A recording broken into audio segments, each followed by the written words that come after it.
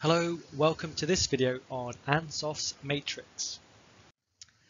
So in this video we're going to look at Ansoffs Matrix and how it can be used to make strategic and tactical decisions. Before we start, you might be thinking, who dat? Who is Ansoff? Well, his name is Igor Ansoff. Here he is on the right hand side. And he was a Russian-American applied mathematician and business manager. Importantly, he is known as the father of strategic management. Woo. And he came up with a matrix, and this is a marketing to do with expanding into new markets and our products planning tool that helps managers to decide how to grow their business. And the matrix contains 4 alternative strategies. It can also be used to measure or assess the risk associated with each type of strategy. So here is our Ansoffs matrix. It's a matrix because it's a grid, a 2x2 grid, and we have categories. At the top here we have having what we do with our existing products. We have another strategy here of developing new products. And on this side we have 2 strategies. Continue in our existing markets or enter new markets. It's where we sell our existing products in either greater numbers in existing markets. We call that market penetration. When we take our existing products and we try and sell them in new markets, we call that strategy market development. If we were to develop new products and try and sell them in markets we already sell products in, we call that product development. And if we were to try and sell new products in new markets, oh boy, we call that diversification. So let's go through them in turn, and we'll start off with market penetrations. Obviously we need to take these details down in our notes.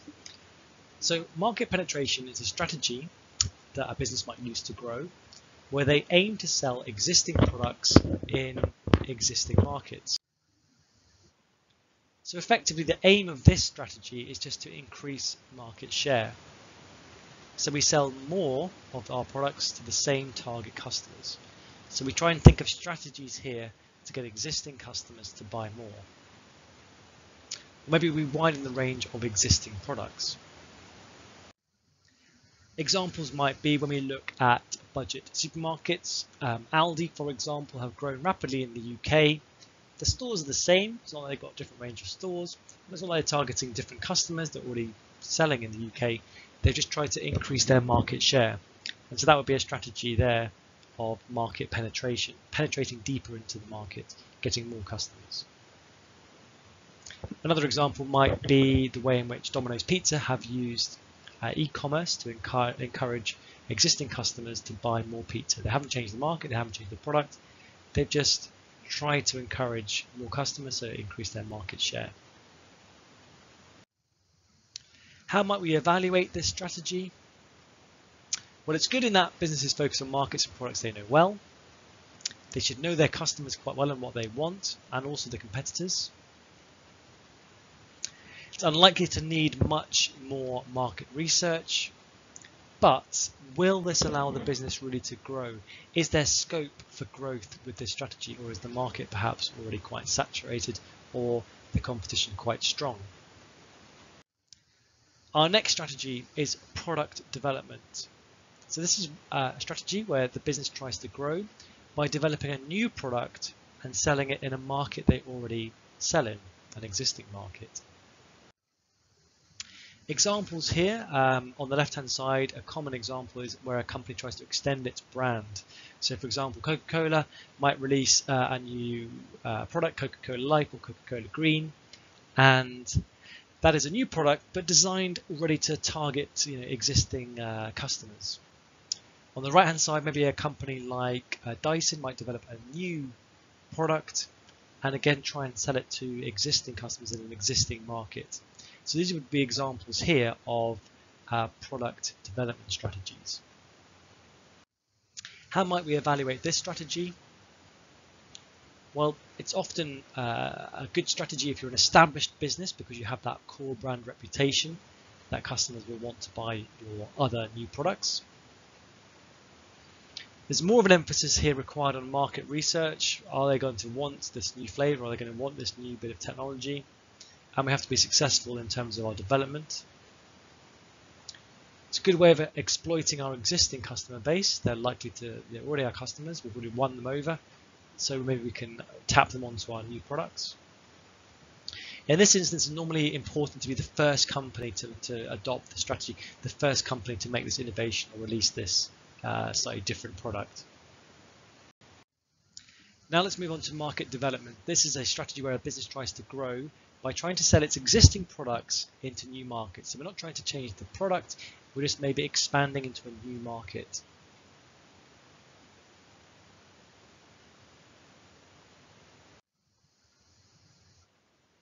So this might be a new geographical market, so for example exporting to emerging markets. It might be using a new distribution channel, a different type of market. If we go into a different market, we might also consider different pricing policies alongside that. Here's another couple of examples of businesses that have tried this strategy. Starbucks, expansion into China. Market development strategy, it's the same product, same concept, but in a different market. Tesco tried to take their supermarket model and expand to the US, again a new market, although this one didn't work very well, and actually Tesco ended up pulling out of that market. It was a failed strategy. So how can we evaluate this strategy of market development?